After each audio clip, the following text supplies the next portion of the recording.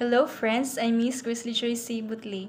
Today I'm gonna help you exploring the space.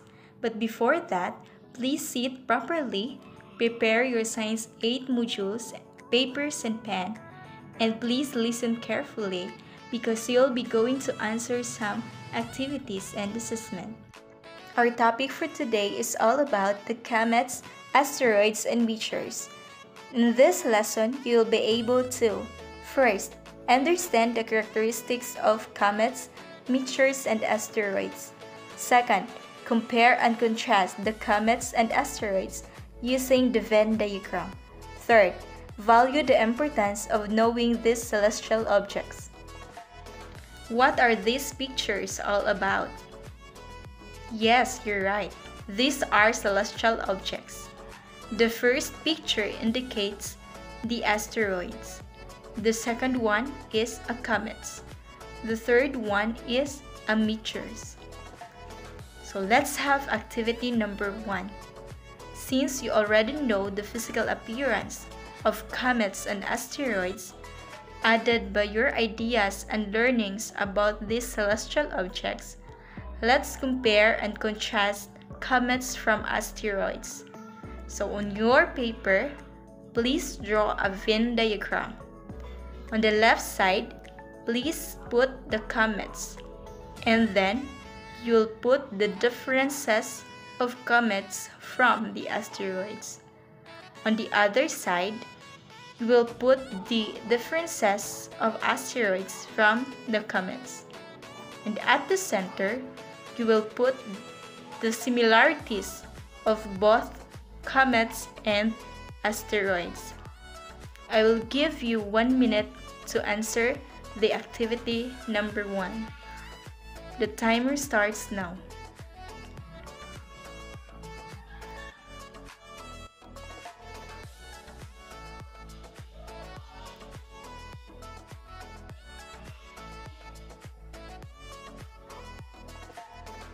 What you have learned from the activity number 1? Yes, you learned about the similarities and differences of comets from asteroids. Here are the comparison of some characteristics of comets and asteroids in terms of origin, shape, science range of diameter in kilometer, their chemical composition, orbit, and orbital periods. Here are some of their similarities. First, they both orbit the Sun. Second, some close to the Earth or they are near-Earth objects. Third, they have no atmosphere. And the last, they are part of our solar system. What are comets and asteroids?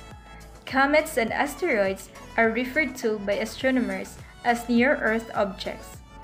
Comets are icy bodies or objects, while asteroids are rocky fragments.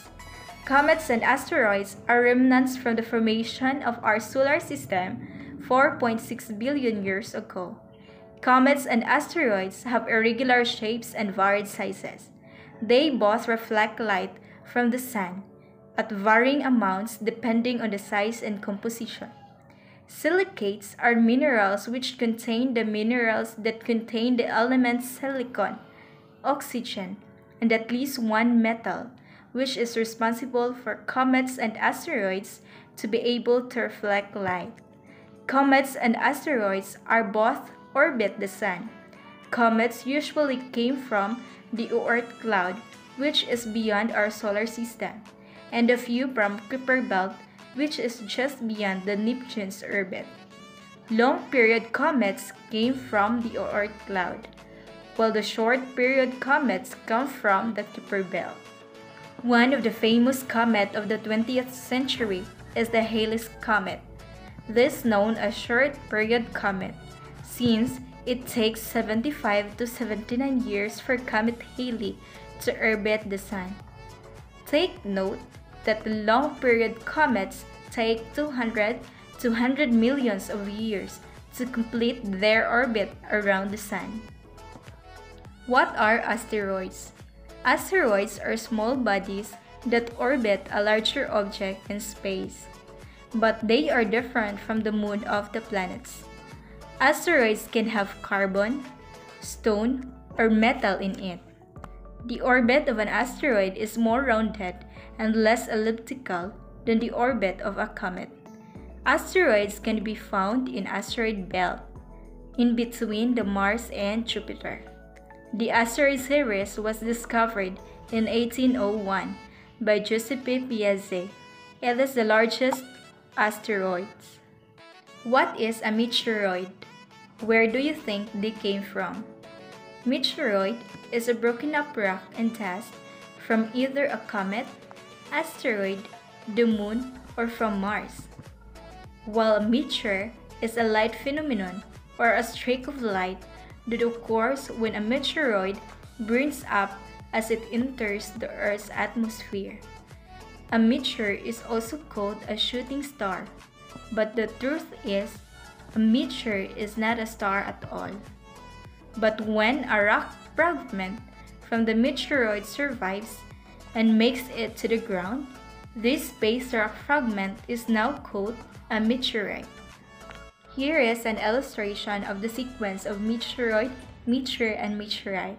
When the rock fragments coming from either a comets or asteroids is in space, it is called a meteoroid. When that rock fragment enters the Earth's atmosphere, it is called a meteor. And when the meteor survives and enters the Earth's surface, it is now called a meteorite. I have here a video clip. Please watch this and take down notes of an important details.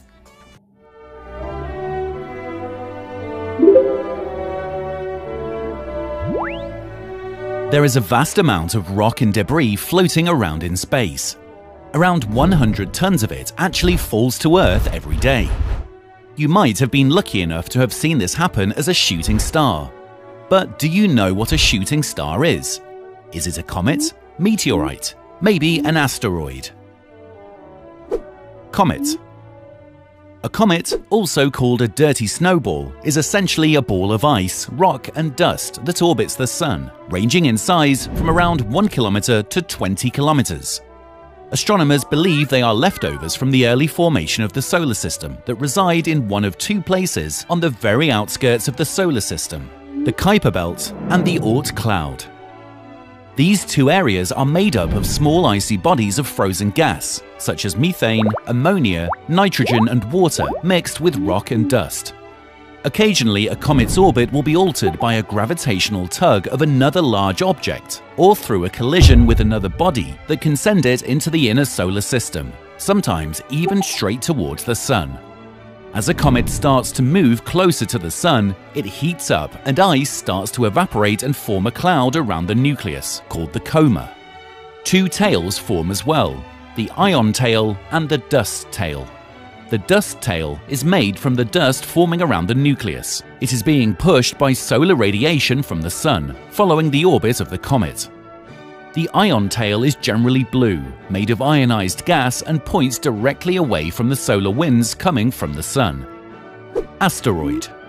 Most asteroids are odd-shaped chunks of rock that orbit the Sun within the asteroid belt, which is between Mars and Jupiter. The asteroid belt is thought to be either leftover mass from a failed planet forming due to the close gravitational pull of Jupiter, or the leftovers from a planet that broke up due to a collision. Sizes vary from 10 meters to 1,000 kilometers wide. Ceres is the largest we have ever found at 960 kilometers wide, which is about as wide as Texas and big enough to be classed as a dwarf planet. Some asteroids even have their own moons. Meteoroid. Space debris smaller than 10 meters are called meteoroids. They can be as small as a grain of sand. They are usually bits of asteroids that have collided or leftover debris from a comet. When a meteoroid enters Earth's atmosphere, it will hurtle towards Earth as it starts to burn up completely, creating a trail of light due to the air resistance it encounters. This is called a meteor, or as we sometimes call them, shooting stars. When a rock is large enough to survive entry, it will end up hitting the Earth's surface, usually about the size of a pebble. It is then known as a meteorite. The largest ever found is a 3-meter-wide, 66-ton tablet-shaped meteorite found in Namibia that fell 80,000 years ago. Every year around mid-July through to mid-August, the Earth's orbit takes us through the dust and debris left behind by a comet. This is called the Perseid meteor shower and creates an incredible display of shooting stars, with up to 80 shooting stars visible every hour. Check out our video on this if you are interested to hear more.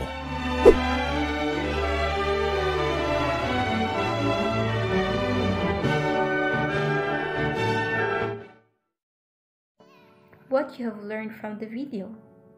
Yes, you've learned about more on comets, asteroids, and meteors. So, how do comets, asteroids, and meteorites influence life on Earth? Comets, asteroids, and meteors influence life on Earth in the ways that they show us what is out in space. By examining them, we can learn new elements, and it can have a big impact on life on Earth. To test your understanding, please answer the assessment. I will be giving you 5 seconds to answer each number. Number 1. What is a meteor? Okay, you're correct. The answer is letter B, a piece of space rock burning up in the Earth's atmosphere. Number 2. What is an asteroid? The answer is letter C, a large rock that is orbiting the Sun. Number 3. What is the asteroid belt? Yes, it's letter A, a ring of asteroids orbiting the Sun. Number 4. Where is the asteroid belt? Yes, the correct answer is letter B. It is found between Mars and Jupiter. Number 5. Which of these space objects is the largest asteroid in the solar system? Yes, you're right. The correct answer is letter C, Ceres. Number 6. What is a space object called when it lands on Earth? Yes, the correct answer is letter B, a meteorite. Number 7. Which statement is true? The correct answer is letter B. Asteroids can be as small as cars or larger than mountains. Number 8. What are comets? Yes, the correct answer is letter B. It is a large balls of ice mixed with rocks and dust. Let's have number 9.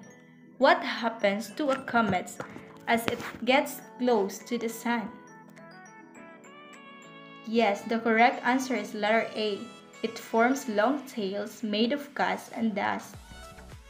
Let's have the last number, number 10. Which statement is true? Yes, you're right. Letter A. Comets are colder the farther they get from the Sun.